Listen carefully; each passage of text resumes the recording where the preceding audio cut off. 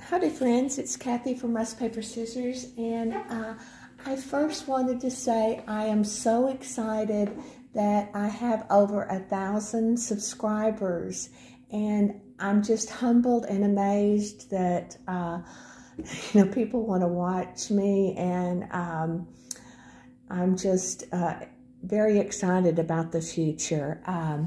I wanted to do quickly today a quick little Etsy restock. I started selling these staples, the rusted staples, and they've been very popular, and I ran out. They take quite a little bit of work. It takes a while to rust the staples, and the first time I did it, the staples stayed together very well, but this time when I did them, they didn't stay together as well. So when I put a box together, I try to put at least one complete row of staples, and then the other one probably has, I like to do just one where it's just, you have one with two pieces.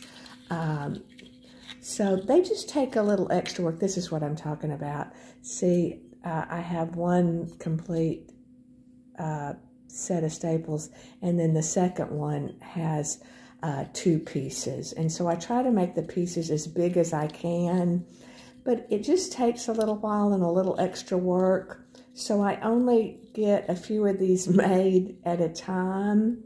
So I just wanted to let you know that I will restock my shop periodically, but it just takes a while. So right now I think I only have 8 sets of staples in my shop. So if you are interested, please go to my shop. And then, like I said, they come in a box of 1,000.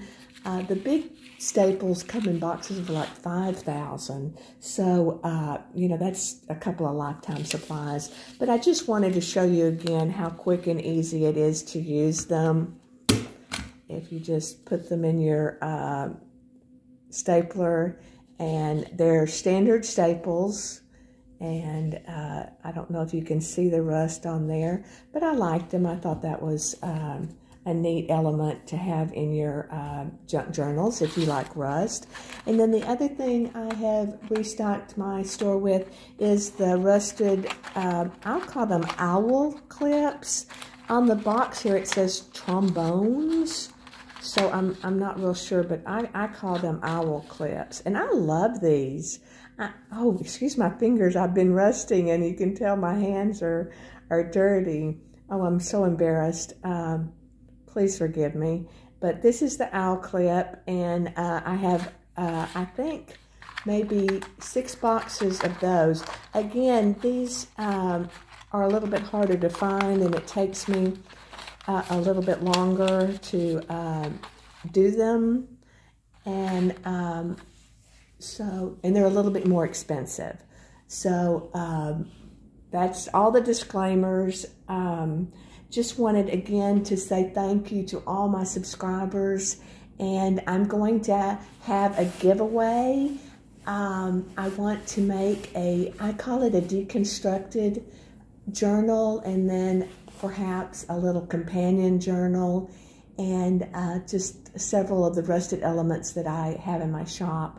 So I'm having my son help me with, I've never done a giveaway, and I want to make sure I follow the guidelines of YouTube, and just want to make sure I do everything right. So it may be, not for a couple of more days, but I hope to get that done here in the next few days. Thank you so much. I appreciate your time, and happy crafting.